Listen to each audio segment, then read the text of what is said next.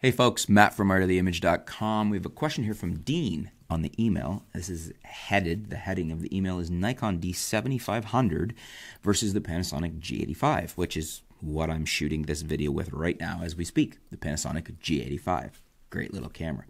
And I got the 12 to 35 f2.8 on it, if you're curious. Looking at the Nikon D7500 and Panasonic G85 as a hobbyist, not a professional. I enjoy doing mostly photography, but would like to occasionally do video as well. I know the price point isn't the same. I just would like to know about how they shoot in photography since they are both 4K videos. Anything else you can tell me? Currently using the Nikon D5300. Thoughts, Dean? Well, thanks for your question, Dean. The D7500 is an interesting beast. A lot of people kind of rained on Nikon's parade when it came out. They were thinking it was not the successor to the 7200 because it should have been equal to in megapixels, or at least equal to or greater, and it wasn't. It's kind of a baby 500 is what it is, and I think it's still a great camera. And if you're heavily photography and some video, I think I would seriously look at it. I would get in the store, get your hands on it, see what you think.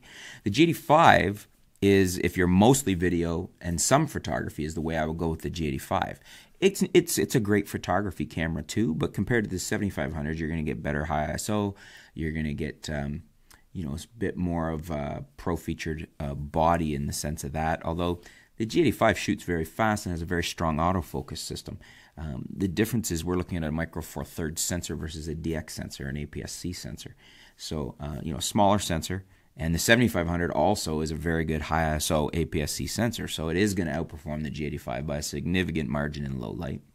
And so photography, I think you might be happier with the 7500.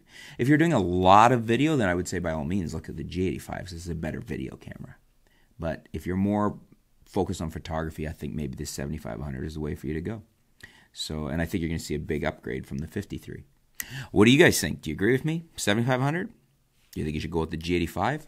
Let me know in the comments below what you guys have to say about it. Let's help out Dean in making his decision here on what he should get. Always great to hear your feedback so we can get a well-rounded response and some other stuff. Maybe I hadn't thought of a few points you want to throw in. Thanks for your question, Dean. Stay tuned. We'll be back soon here at artoftheimage.com.